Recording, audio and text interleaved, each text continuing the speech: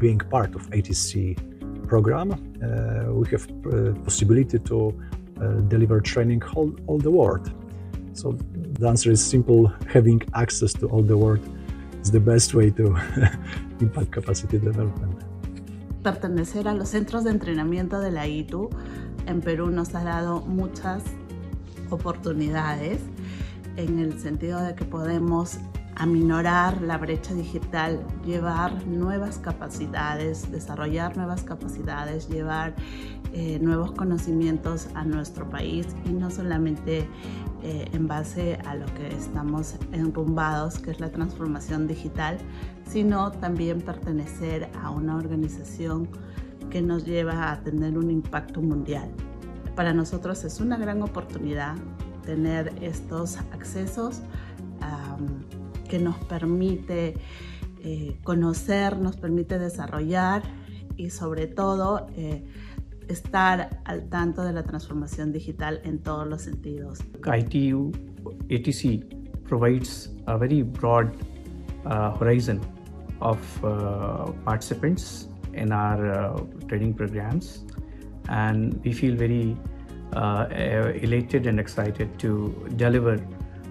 lectures, sessions, and imparting training to a very wide variety of participants from all across the globe, and this is a great opportunity. And I'm really excited to be a part of this meeting here, because it is offering me enormous opportunity to network and collaborate with other ATCs, which would be very helpful in designing and planning and delivering the next training programs, because we'll be exchanging a lot of experts. We see this as advantageous for us, because what it does mean is it allows us to promote skills-based qualifications across the region. In light of the fact that we are now moving towards looking at movement of persons across the region, what we can do is enable our citizens across the entire of the Caribbean, which is the 17 contributing members of CARICOM, to be able to improve their skills. Further to that, we're trying to ensure, from next year that is, that we are going to make sure that this, the qualifications attained here are part of our certified certification educational university provision. And what we're going to do then is we're going to make sure that this can operate as a prerequisite for an undergraduate or a postgraduate